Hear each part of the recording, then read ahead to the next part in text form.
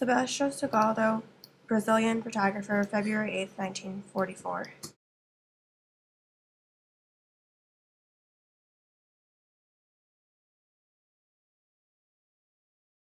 Sebastiao Salgado took pictures all over the world of people in need of help and who are going through hard times still to this day.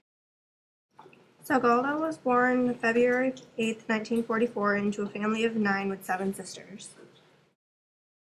He was born in Minas Gerais, Brazil, on a farm in the rainforest.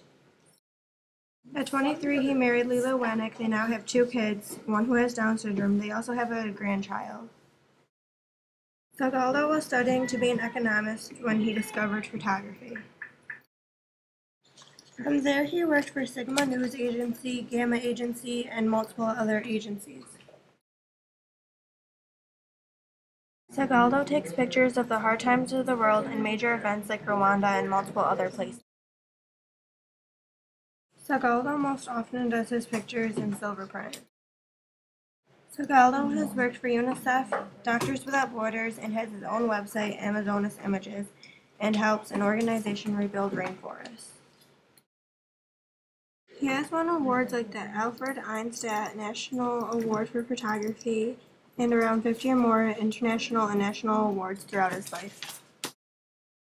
He's worked with people like Henry Cartier-Bresson. People say Salgado is so good at his work because he gets close to the people he's photographing and tries to help.